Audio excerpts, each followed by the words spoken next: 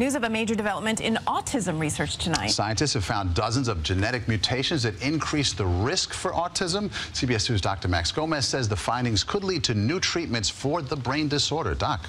That's right, Maurice and Christine. It's been known that there's a genetic component to autism, but exactly which genes and how many are involved is hard to figure out for a disorder as complex and varied as autistic behavior.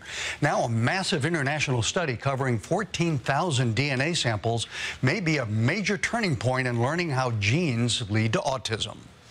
Researchers have now discovered more than 30 genes that contribute to the risk of autism.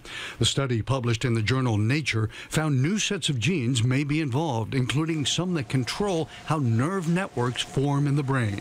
When those genes are mutated, the communication between brain cells is severely affected, such that even the basic process of learning and memory is disrupted. Scientists at the Seaver Autism Center at Mount Sinai were among the researchers who conducted the massive study.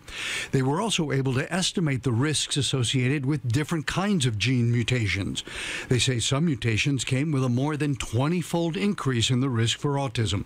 But the real payoff may be in finding treatments for autism. So when you identify a gene in autism and you know what that gene function is, and you know exactly how the protein affects brain cell connections, for example, you can start thinking about specific treatments, biological treatments, that can potentially reverse the deficits associated with that genetic mutation. Researchers hope their findings will give some optimism to the families of the 1 in 68 children diagnosed with autism in the U.S. Now, the study authors emphasize it's likely that there are many different types of autism, each perhaps with its own complicated combination of these many genetic mutations.